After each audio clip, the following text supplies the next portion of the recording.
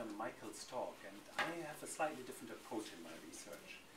Michael is, I'm more systems-oriented person, so I'm giving you more the global picture on pain, a little bit more what type of primary afferent nerve fibers actually mediate the sensation of pain, and might therefore be important for chronic, chronic pain conditions.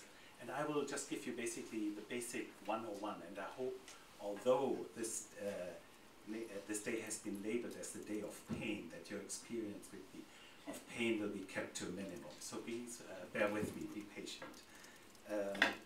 So as Mike already pointed out, pain is an unpleasant and sensory and emotional experience associated with actual or potential tissue damage, or described in terms of such damage. And the focus of my research is really what type of afferent nerve fibers are involved this pain sensation.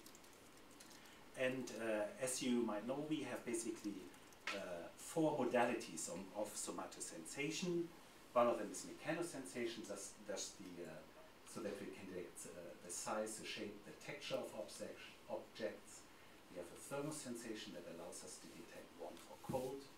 Proprioception that gives us a sense of the position of our own body in space. And last not least, we have a sense for pain, nociception, so to speak. And my research focuses on this nociception. And what do we understand under nociception is basically the neuronal apparatus and the mechanisms involved in encoding noxious stimuli, conducting those signals to the CNS, and the processing of the evoked neuronal activity in spinal and supraspinal centers. So how do we actually sense pain? And as Dr. Katarina already pointed out, we sense them through specific afferents, which we call as nociceptors, or primary afferent nociceptive neurons. And these neurons have a very characteristic that makes them exceptional to other sensory channels involved in somatosensation, and that is that these nociceptors are polymodal. They respond to multiple stimulus multiple modalities, for example, mechanical stimuli, thermal stimuli, and chemical stimuli. All the other senses of somatosensation are very specific. They only respond to a certain stimulus energy. For example, mechanosensation pathway will only respond to mechanical stimuli. So that these nociceptors respond to multiple stimulus modalities is very unique. Their primary afferent neurons sit in the DRG, and as Dr. Karina already pointed out, they have one axon that goes into the central nervous system, their central terminal and their peripheral terminal goes into the skin. So if you think about it, this is an axon that stretches basically from the tip of your small toe all the way to the spinal cord, a meter and a half.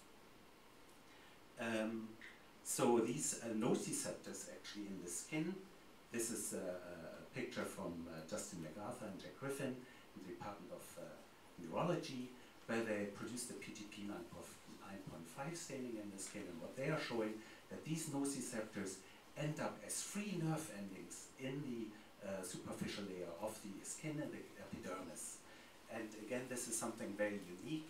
All the other somatosensations, the nerve endings, peripheral nerve endings, and in specific end organs. Nociceptors do not do that. They end as free nerve endings in the skin. The skin is of very great interest to us. First of all, it's the largest organ for somatosensation. Secondly, we can apply stimuli to the skin and study actually how nociceptors innervating the skin react to different stimuli, and also we can use the skin in correlative studies in humans, in psychophysical studies, and ask actually, what do you feel? What do you experience? How big is the pain? So it allows us to study basic aspects in animal experiments as well as correlative psychophysical studies in humans. That's why the skin is so important to us. So how do we actually sense pain? Just as an example from how do we sense painful heat from greater skin. And the most common nociceptor in humans as well as in animals is the so-called polymodal C fiber nociceptor. Here's just one example where we exposed the receptive field of the neuron to a stepped heat stimulus from 38 to 49 degrees. And here above there you see the neuronal recording how this unit is responding. Now you can use these stepped stimuli, you can modify the intensity of the heat stimulus, and you can actually generate a so-called dose response function. And what you see is that those C fibers, the discharge in the C fibers actually increases as the temperature of the stimulus increases. Warm fibers, those fibers that just mediate the sensation of warmth, do not encode in the noxious stimulus. In fact, their response function is in inverse U shape, their response decreases. So the only afferent fiber that is able to mediate the heat pain sensation from skin is the C fiber, the polymodal C fiber. And what Dr. Katharina already pointed out is that the discharge in those C fibers actually very well matches the pain ratings that human subjects report and respond to the similar heat stimuli from their glabrous skin. Now there's something very funny about heat stimuli, and that is that when you apply a heat stimulus to your glabrous skin, you only have one pain sensation, and that sensation usually responds with a long latency of around, you might have experienced the sensation after a latency of about 800 milliseconds. However, if you apply the same stimulus to the dorsum of your hand, to the hairy side, you actually have two heat sensations. And there's actually one heat sensation that you will detect with a very short latency of around 200 milliseconds, which is a pricking kind of sharp sensation. And then you also will have the, similar to as on your glabrous skin, you will have with a delay of around 800 milliseconds, a more burning sensation that is mediated through C fibers. So this double pain sensation clearly indicates that there's another set of fibers mediating pain sensation in this. Because of its short latency for detection, it argues that these are actually A fibers, and these are small myelinated A fibers that detect this increase in heat stimulus. And the one characteristic about the C fibers is that they are basically not responsive to mechanical stimuli. So this is in contrast to the polymodal nociceptor that is able to detect mechanical and heat stimuli.